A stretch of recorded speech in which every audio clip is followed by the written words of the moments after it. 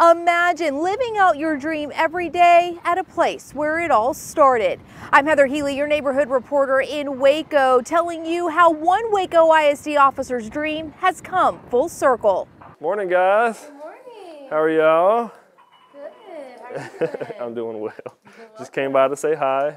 We're kind of just touring the school. I went here as a student, and so your classroom just happened to be the first classroom that I happened to attend when I went here as a student. So, hi, what's your name? It may seem like no big deal, but when Officer Larry Martinez walks into this classroom, it's pure nostalgia. What about you?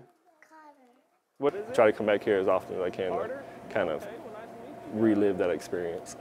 Attending Lake Air Montessori school nearly 20 years ago, now a Waco ISD police sergeant, Larry is living his dream at a place where his love for law enforcement began.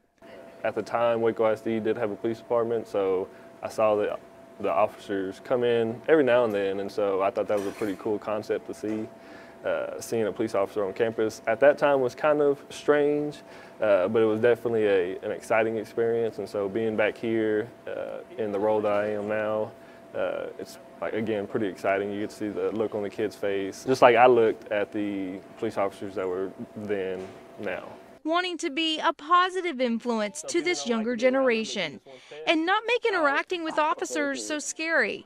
Being that friendly face is what we want to be to these students. We don't want them to think as police officers as bad guys, and so being able to be here and interact with them and smile with them, it's really a positive influence that they have in their lives, and so we try to offer that as much as we can. A friendly and familiar face roaming the halls as his sister teaches here too. Knowing that he's my brother and he's the officer here makes me feel even more safe because I know he cares about the kids and our safety. That's number one. You doing a high five? Appreciate it. Hoping to serve as an inspiration for the students he sees every day.